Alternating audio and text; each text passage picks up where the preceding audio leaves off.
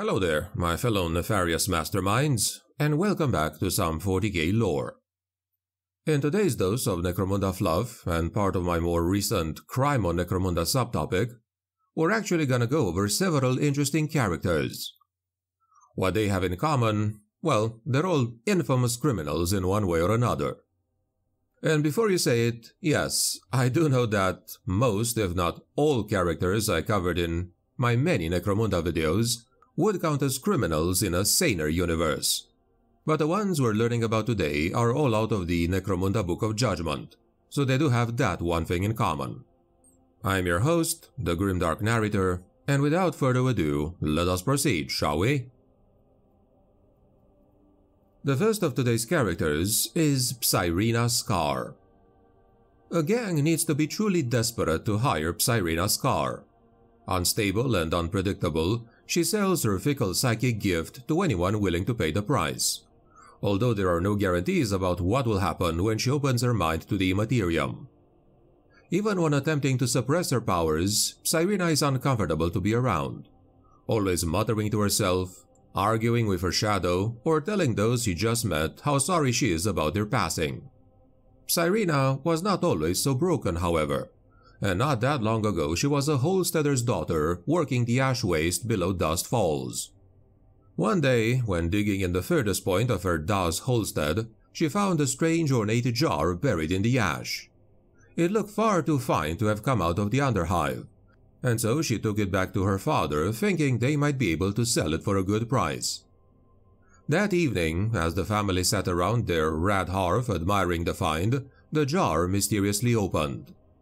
Peering inside, they discovered a strange pinkish substance which was suffused with a fragrant smell.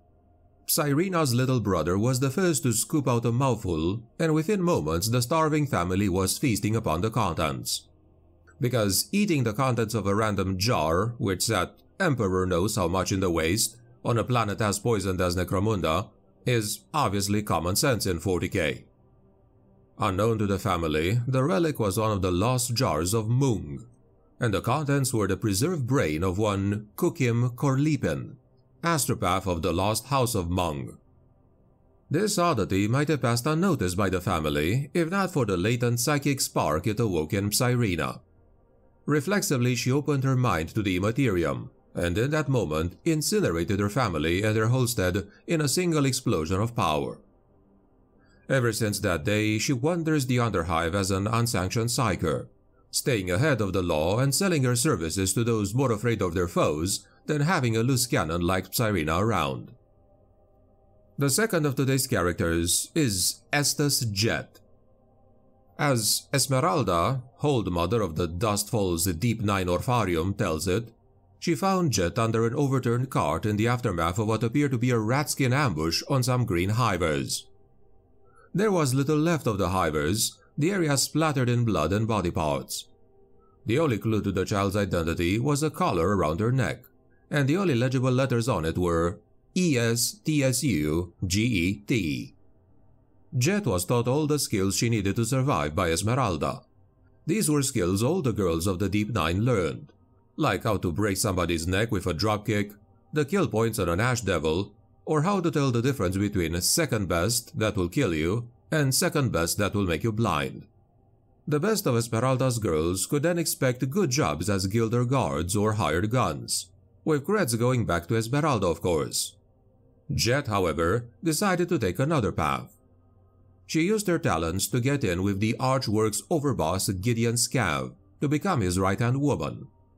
It wasn't long before Jet was running the racket of Gideon out of Dust Falls and moving shipments of counterfeit war gear and weaponry. This gave her ample opportunity to indulge in her favorite activity, which is killing idiots. She claims to sell the fastest bullets of the Underhive, and challenges any potential customers to prove her wrong. Unsurprisingly, between Jet yelling, "Run!" and her squeezing the trigger, her claims have stayed intact. Obviously, she would sell even more bullets had she painted them all red. The third of today's characters is one Kor Koran, nicknamed Two Guns. In the Underhive, obesity is actually a sign of status. Massive chain lords, hulking crime bosses, or rotund guilders all display their wealth by proving not only to have enough to eat, but that they can actually eat to excess. Then there are those just like Kor Two Guns Koran, who are simply fat, or big-boned as he calls it. A clanless gutter-born bullet scavenger from Dead End Pass, Kor probably wouldn't have amounted to much had it not been for a chance encounter with a ratskin shaman out in the bad zones. While hunting in the ash drifts for usable rounds, Kor came upon an ancient ratskin surrounded by slavering ripperjacks. In a rare moment of bravery and selflessness, Kor ran to the old man's aid, saving him from the ripper's jaws. In return, the shaman told Kor he had looked into his soul and seen that he was the offspring of a mighty hero of the Underhive, and destined for greatness. Kor immediately made the leap of logic that the shaman could only be talking of none other than Bull Gorg, an ex-pitfighter and once overlord of Dead End Pass. Surely the hefty bull, with whom Kor undoubtedly shared a physique, had to be his father, and it was up to Kor to carry on the legacy of Bull's failed uprising. Unwilling to cut off his arms though and replace them with chainsaws like his quote-unquote father, Kor took up a pair of battered autopistols instead, earning him the nickname Two Guns, a nickname he actually just gave to himself. Allying himself with Balthazar's Black Network, he enthusiastically fights for the rights of the common people of Dead End Pass, and even made a name for himself as a rabble-rouser. The narco-lords are more than willing to placate Kor with promises that his jobs are in the spirit of Bull's free Underhive, if it means that he continues to make life difficult for the guilders. The next two characters are actually related, the duo Vander and Gain Gorvos. Vander Gorvos is part of the self-styled nobility of the Underhive. Decades ago, 3 crime families took over 2 tunnels, Drake's Gantry and the Graae Waste Trading Post, and together they formed a triumvirate to rule over the free settlements and a dozen or so surrounding domes between the Dust Falls Drop and the Ash Gates Interchange. Against the odds, the families did not turn on one another or fall prey to criminal rivalry. Instead, they managed to endure until their children grew up to inherit the lands of their parents. The Gorvos family runs 2 tunnels alongside the Feybrun and Keorka clans, with Vander the heir apparent to the Gorvos line. Unfortunately for the Gorvos family, Vander is an idiot. Clad in Underhive finery, he genuinely believes that he is a Hive noble. He apes any up-Hive fashions or affectations he happens to learn about, and goes out of his way to antagonize guilders and enforcers who don't properly respect his position. Needless to say, he is universally despised, and has survived only by virtue of his lineage. Vander's sister, Gain, has been working for years to get rid of him. On the pretext of having him prove his noble superiority, Gain organizes alliances with local gangs, whereby Vander will accompany them on business important to the family. So far, Vander has been hired out to many local factions, although to Gain's frustration, he has yet to get himself killed. It is definitely difficult to find entitled and spilled Underhivers, given the crushing poverty and endemic violence of their surroundings, although they do exist. Thus, Gain, the Gunk Queen Gorvos, is one such anomalous individual. A pauper princess who rose to control the notorious Gorvos clan of the 2 Tunnels Triumvirate. She shares some of her traits of a junk noble with her brother Vander, although unlike Vander, she has no delusion about the world she inhabits. She knows the only way for the Gorvos clan to hold on to power is via fear and violence. That and getting rid of her stupid brother. While Vander swans about pretending to be 2 Tunnels royalty, Gain is getting on with the business of making credits. It is not for her overuse of McScav's Mohawk grease that Gain is called the Gunk Queen.